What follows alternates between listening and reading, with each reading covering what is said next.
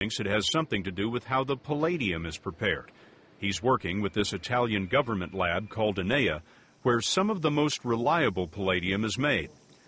With so many open questions, we wanted to find out whether cold fusion is more than a tempest in a teapot. So we asked the American Physical Society, the top physics organization in America, to recommend an independent scientist. They gave us Rob Duncan, Vice Chancellor of Research at the University of Missouri and an expert in measuring energy. When we first called you and said, we'd like you to look into cold fusion for 60 minutes, what did you think when you hung up the phone? I think my first reaction was something like, well, hasn't that been debunked?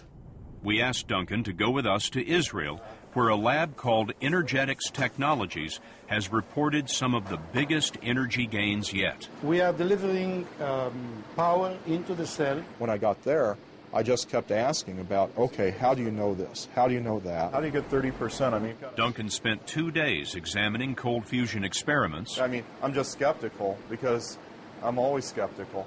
And investigating whether the measurements were accurate. Do you measure that aluminum temperature directly or just assume it's equal? And when you walked out of the Israeli lab, you thought what? I thought, wow, they've done something very interesting here. He crunched the numbers himself and searched for an explanation other than a nuclear effect. I found that the work done was carefully done and that the excess heat, as I see it now, is quite real. Are you surprised to hear yourself saying this? Very much. I never thought I'd say that. And we've found that the Pentagon is saying it too. The Defense Advanced Research Projects Agency, known as DARPA, did its own analysis, and we obtained this internal memo that concludes there is, quote, no doubt that anomalous excess heat is produced in these experiments. Do you feel vindicated after all these years?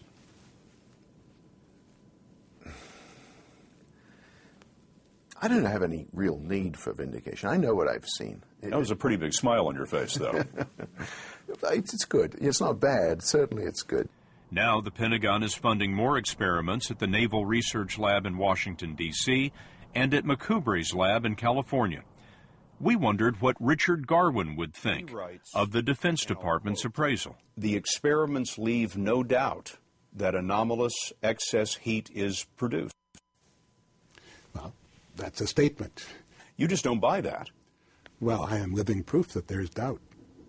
Now, they can say that excess heat is being produced, but they can't say there's no doubt. All they can say is they don't doubt, but I doubt. If you ask me, is this going to have any impact on our energy policy, it's impossible to say because we don't fundamentally understand the process yet. But to say that we don't fundamentally understand the process and that's why we're not going to study it is like saying I'm too sick to go to the doctor.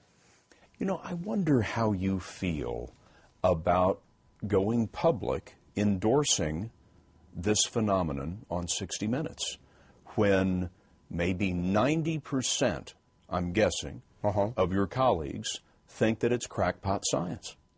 I certainly was among those 90% before I looked at the data, and I can see where they'll be very concerned when they see this piece. All I have to say is read the published results, talk to the scientists, never let anybody else do your thinking for you. There was one more scientist we wanted to find, a man who left America in disgrace and retired with his wife to the English countryside.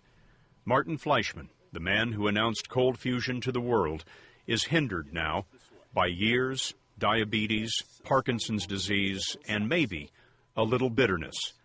At home, he pulled out an improved version of his experiment, something that he was working on when he was hounded out of science. When you hold that in your hand and you think back on what's happened these last 20 years, what do you think? A wasted opportunity. Wasted? Because it was discredited at the time. He told us he has two regrets: calling the nuclear effect fusion, a name coined by a competitor, if you loaded the cell with heavy water, and having that news conference, something he says the University of Utah wanted. Now that you know that your experiments have been replicated and improved upon in labs all around the world, I wonder, do you see a day when homes will be powered by these cells, when cars will be powered by these cells? I think so. It wouldn't take very long to implement this. You make me feel that I should take a part in this. I'm getting you interested again? Yes. The potential is exciting. The potential is exciting, yes.